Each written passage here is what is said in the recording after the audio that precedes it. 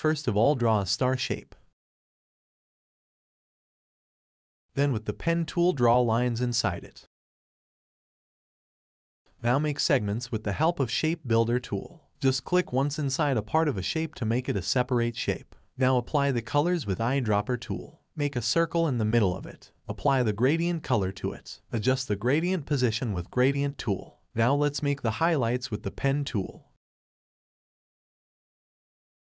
Cut the shape and then apply the appropriate color to it. Repeat the same process for all the star arms.